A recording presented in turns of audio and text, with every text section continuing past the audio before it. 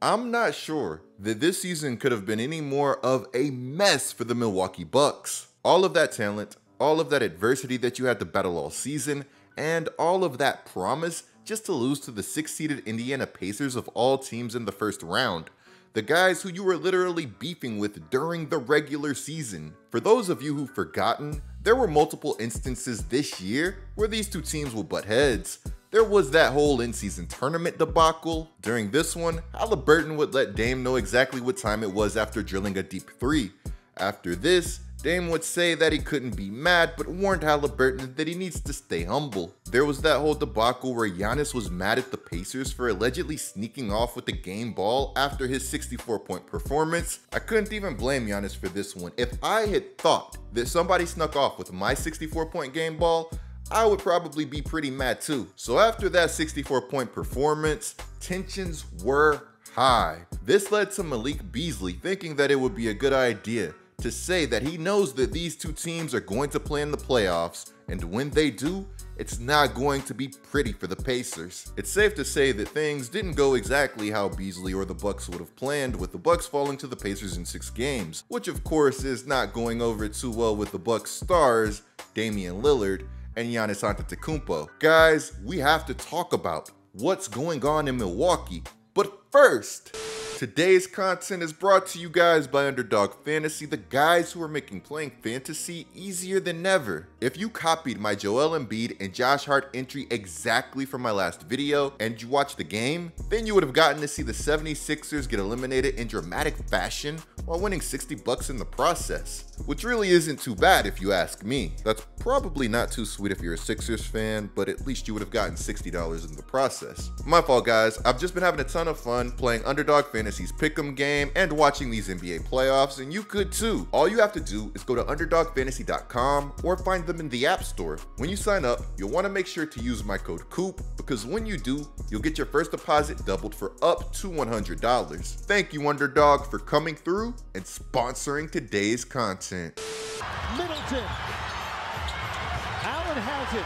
Down the lane. He ran out of time. The Bucks don't get off his shot.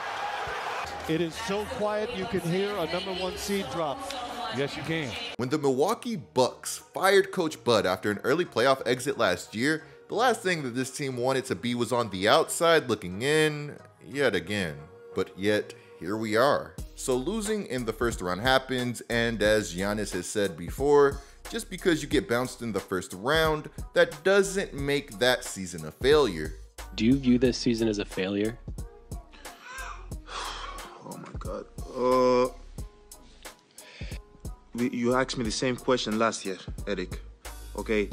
Do you get the promotion every year on your job? No, right? So every year you work is a failure. Yes or no? No. Every year you work towards something, towards a goal, right?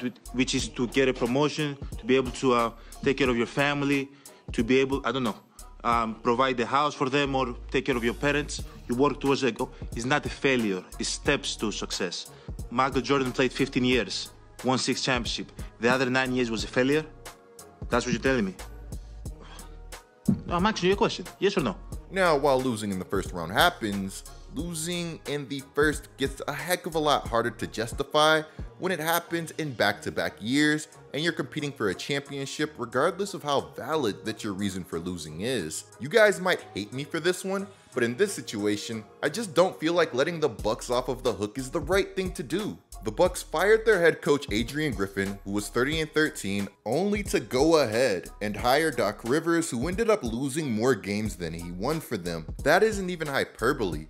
Under Doc, the Bucks would go 17-19 from January 29th, which is when Doc was hired, to the end of the season. During this stretch, the Bucks would only have a better record than 9 other teams. This team had Damian Lillard and Giannis Antetokounmpo.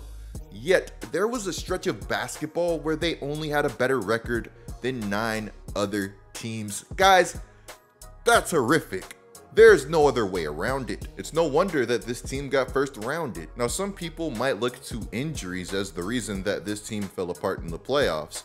And while a healthy team definitely would have been a great help to this team didn't even want to help themselves. For those of you who are confused, Let me explain. Late in the season, the Bucks had Giannis trying to battle through a hamstring injury that was clearly bothering him.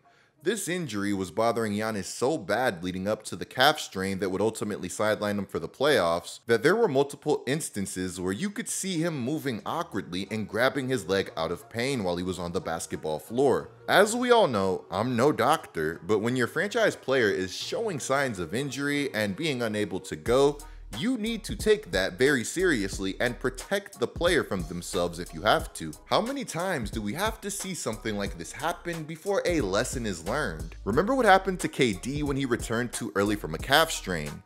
He would end up tearing his Achilles, which, let me tell you, is not fun. I tore my Achilles a few years ago, and now I think it's a miracle whenever I finish a basketball game without any pain or injury. Now, at least in Kevin Durant's case, this man was risking it all for a championship just being games away from one, not games away from the regular season ending like Giannis. So even Doc would state that there were multiple times where he would want to take Giannis off of the basketball floor late in the season because he could tell that this man was running on fumes. Regardless of the trainer saying that Giannis was good to go and Giannis' drive to play, as I said in my last Bucks video, that man shouldn't have been on that floor so late in the season unless he was 100% good to go. When Giannis' season ended with that calf strain, so did the Bucks. Now I know what you're thinking, Coop, but if the Bucks made it out of the first round, then there was a chance that Giannis could have returned for the next round. Well, according to Giannis himself, he wasn't even close to returning to the basketball floor. To quote him, "I did all of the tests, like the protocols you have to follow to check the boxes, and I wasn't even close." So for better or for worse, this postseason was going to hinge on what Damian Lillard and the rest of this Bucks squad could do. For Damian Lillard, this had to feel like deja vu. Ironically, Damian Lillard was the same one who said that the grass isn't always greener on the other side. He said this referencing Russell Westbrook, who left OKC, but now he's living it in Milwaukee. Now, I don't want to act like Dame had absolutely no help in this series because I thought that Chris Middleton was phenomenal. He averaged 24.7 points, 9.2 rebounds, and 4.7 assists for the series, shooting 48.2% from the field and 35.5% from three. If there's somebody that's not going to get any blame for the way that this series went, it's Chris Middleton. I mean, seriously, this man could only do so much. Game 3, he repeatedly left me speechless. Hand off to Chris Middleton, inside 5 seconds left for Clay. Chris ties it. Bucks trail by 3.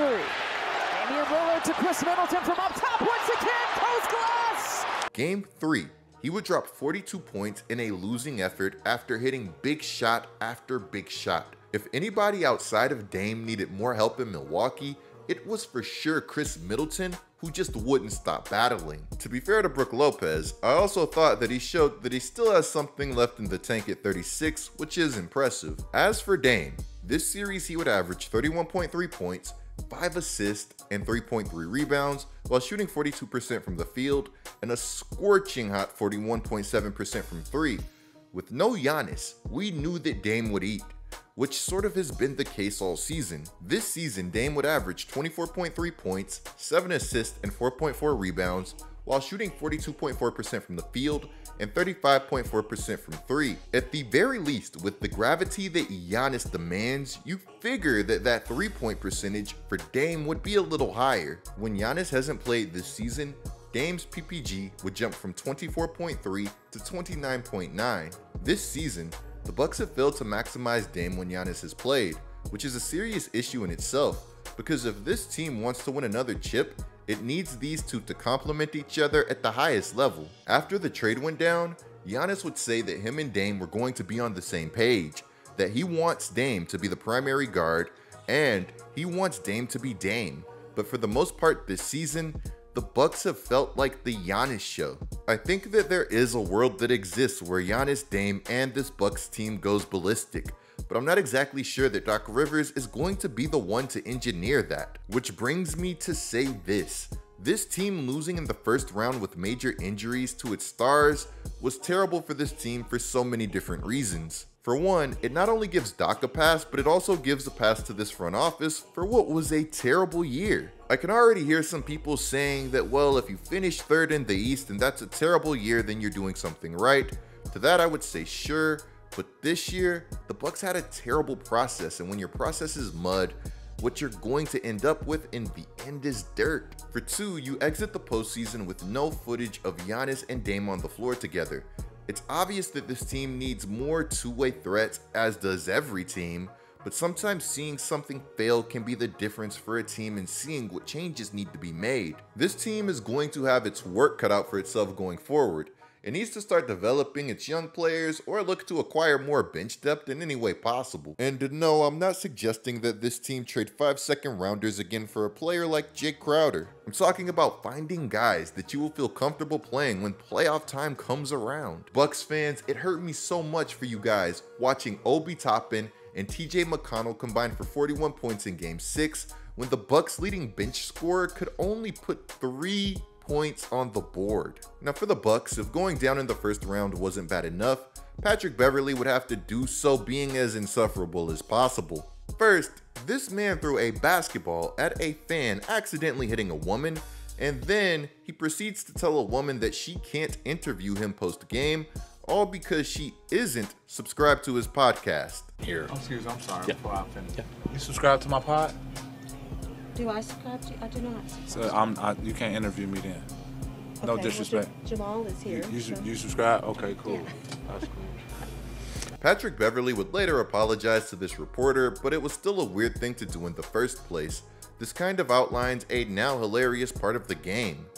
Players doing outlandish things just for the sake of impressions and podcast promotion. I can already see that years from now, kids are going to be saying that Bron played against podcasters. Like I said, it was an ugly finish to the season for the Bucks, but the good news is that this team does have Damian Lillard and Giannis Antetokounmpo, who both seem dedicated to figuring this whole process out in Milwaukee, regardless of Stephen A. Smith saying that they should trade Damian Lillard, all because he said that he was having trouble adjusting to life in Milwaukee. Guys, in the comments below, let me know what your next move would be if you were the Milwaukee Bucks. Are you keeping the Damian Lillard, Giannis Antetokounmpo, and Chris Middleton trio together?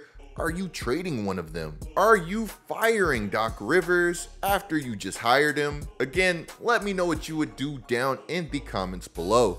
Clicking the video on the screen right now is a great way to support my channel. I'm GetLikeCoop, bringing you guys the scoop until our next upload.